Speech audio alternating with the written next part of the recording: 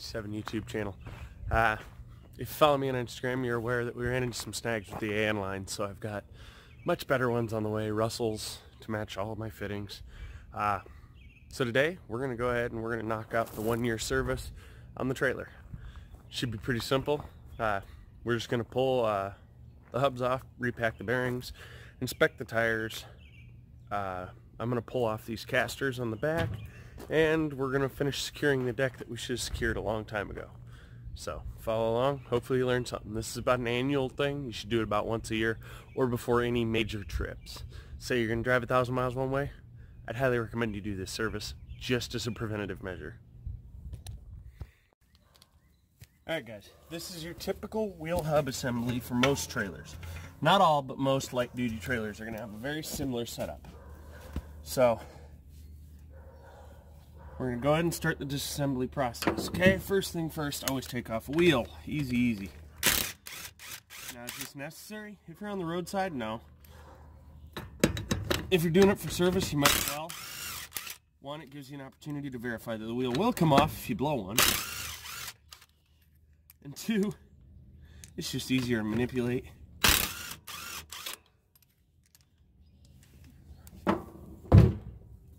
There we go, wheels off. Now, this is your bearing cap. Along the edge here, you'll see there's a seam to it. We're going to take him very gently,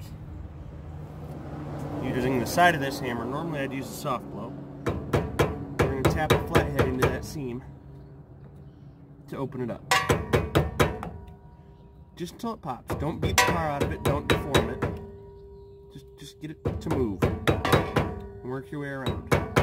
Eventually you'll get the gap pretty even. Then you can come at it at a different angle. More of a back to front. And the cap will pop. There you have it. The next part's not so fun. We gotta try and get this cotter key out of here. Okay. Now, is it a world ender to get it out? No. Is it annoying? Yes.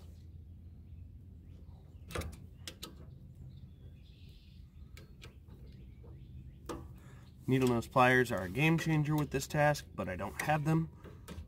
Well, I have them, I just don't have them out here, and I don't feel like going inside to get them. So,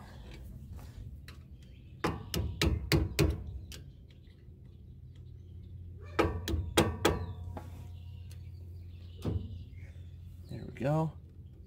Now I'm going to slide this into the eyelet on that side and just give it some taps to get it to pull out. Or not. It should. It just isn't. No, still got some ways to go on this one. There we go. A lot less space to go.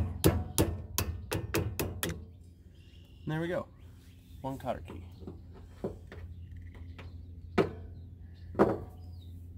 Next is the nut. And the nut should be really easy to get out. Okay? This nut should, yeah, finger tight. Literally finger tight. Should not have anything to it. Because there is no torque on this. Only on the first installation of brand new bearings do you have a preload. So there's that. And behind that, there's a taper bearing and a washer. Alright. Now the hub will come off. Easy peasy. Now I'm going to quick dig some of the grease out of here so that I can get to the back side of this seal and bearing, and I'll show you what I'm going to do to get that out.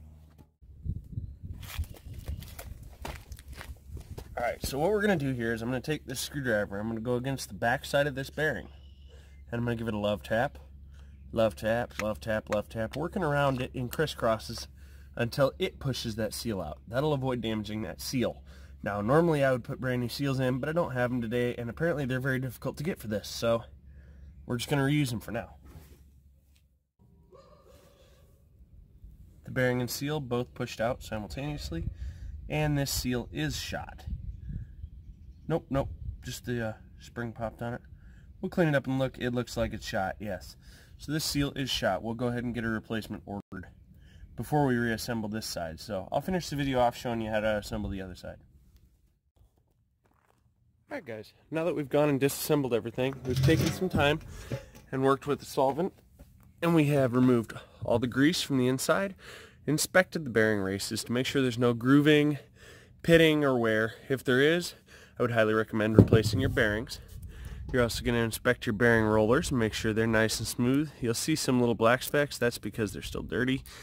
These need to be hit one more time with some brake parts cleaner, but you want to remove all the old grease and grime. Typically you would buy a new seal, but like I explained earlier, I don't have seals today. I'll probably pop it apart and put new seals in later this season, but for now, I was able to remove these without any damage, so these are going to be reused. Then you're going to clean up your spindle, inspect for a wear ring where that seal rides, inspect for wear on the spindle itself, which I don't see any, and we're going to go ahead and pack these bearings. Now, packing bearings is not a joy. It's not anything anyone enjoys doing or wants to do, but it's something that has to be done. So you're going to grab a handful of grease. And we're going to take and we're just going to push this in, until it starts pushing grease out the backside.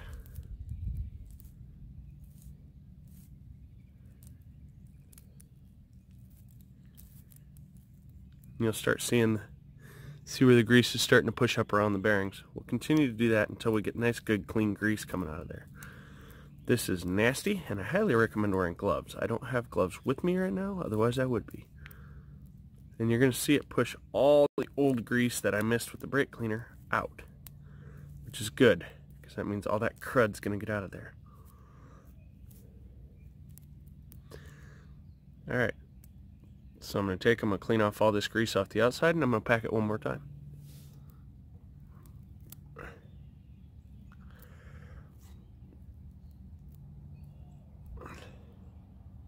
Yummy.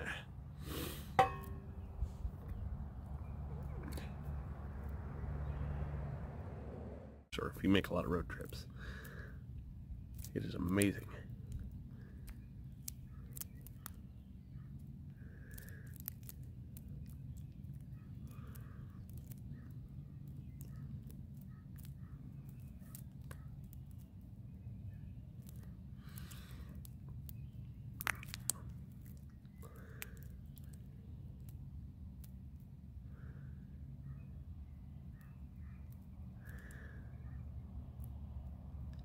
One nicely packed bearing.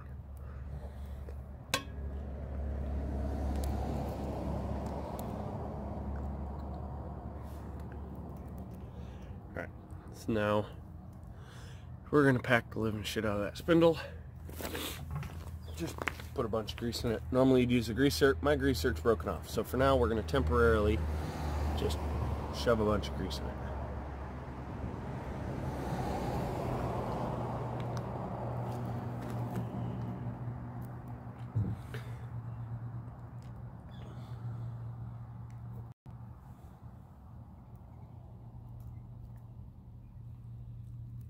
There we go. Set this thing up on his face. Right, now I gotta remove all this grease from my hands. Somehow, miraculously, I gotta get it all off.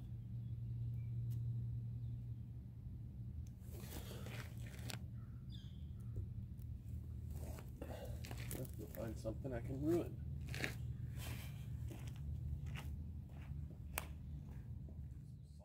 My hands in the parts washer. Yep. That's what I'm doing.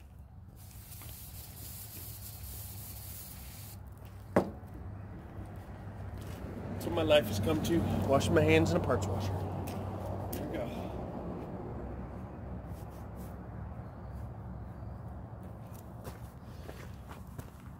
Alright, so now we're going to take this hub and we're going to install one of the bearings.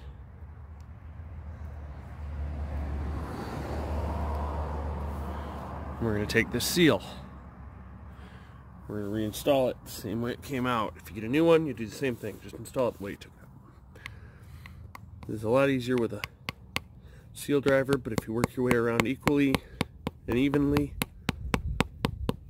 it will go in.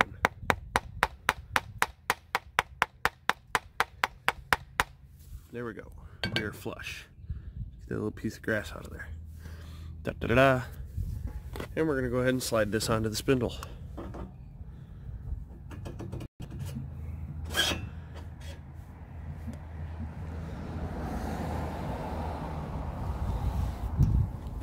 Next, we're going to take our other partially packed bearing and slide it onto the spindle.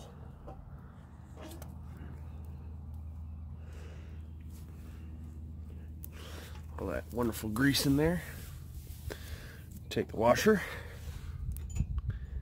slide it on. Sorry. There you go. So we've installed all that. We're going to go ahead and reinstall our nut.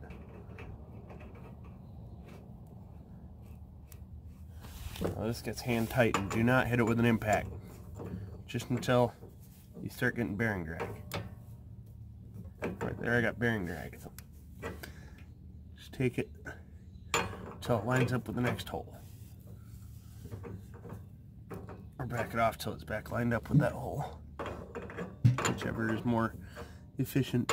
In this case, backing it off.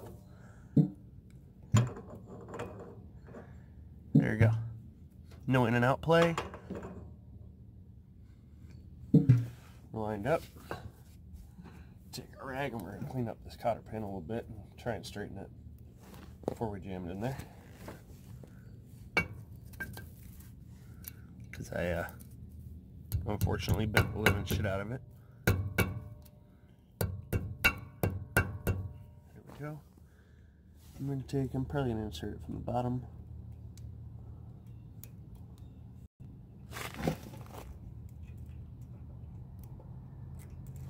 Apparently not.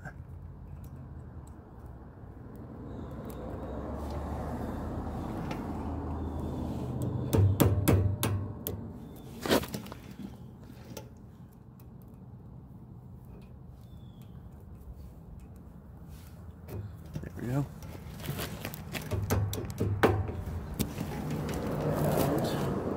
And we just need to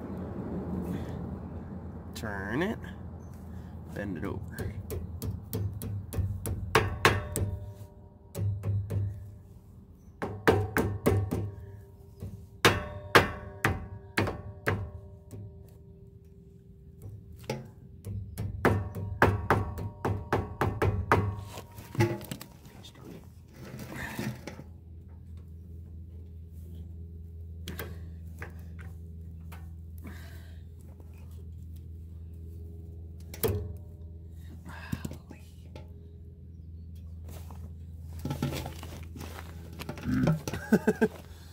Gosh, darned it. Pain in my butt. I need a new rag anyway after this, so. I done put some rocks in here. I need to get them out of there. There we go.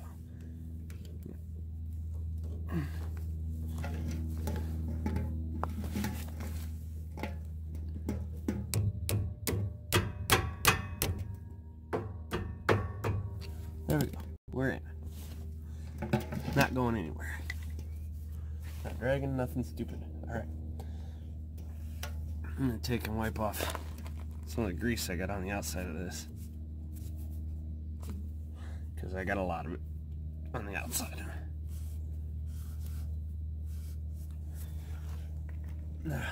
Dust cap.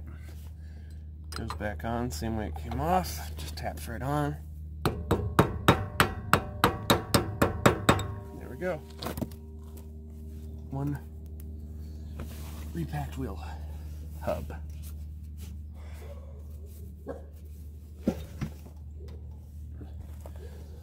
I'm going to take, I got brake clean in my eyeball. I'm just going to put a little bit of grease on each side. Makes it easier to get them off later. Then we're going to reinstall the wheel.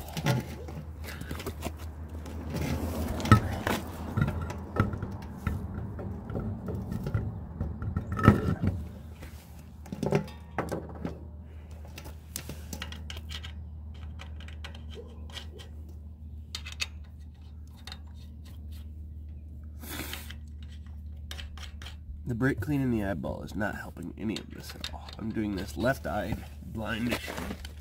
All right.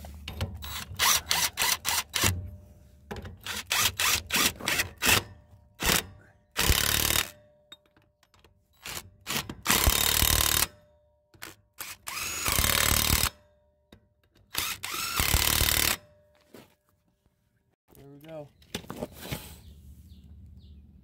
One freshly packed wheel bearing.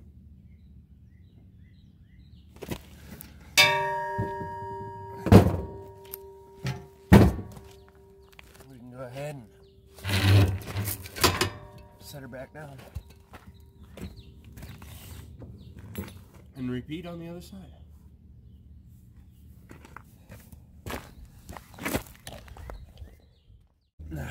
Dust cap goes back on same way it came off, just taps right on.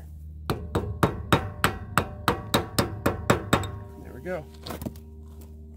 One repacked wheel hub.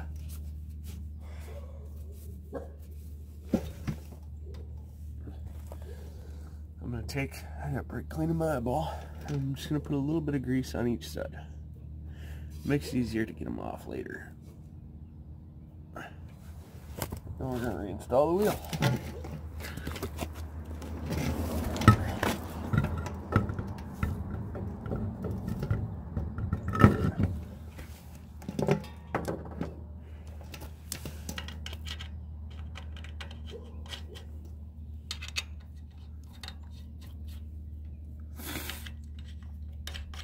The brake clean in the eyeball is not helping any of this at all. I'm doing this left-eyed, blind.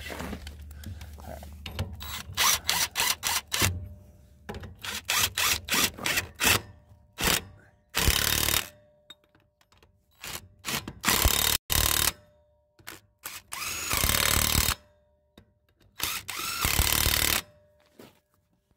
There we go.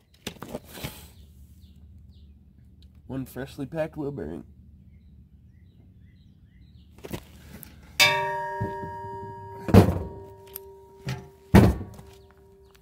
Go ahead and set her back down. And repeat on the other side. Well guys, as per everything going on this weekend, that didn't go exactly to plan. I got to start hunting down one of those seals. I'm probably just going to have to take the seal in and have it measured, because this trailer is produced in Guangzhou, Lingdong, Jingyonglong, China. It's a, what is it? A Hallmaster utility trailer with no service access number. I did find a VIN though, so I can at least go and get a title on this thing finally, maybe a plate. Later guys.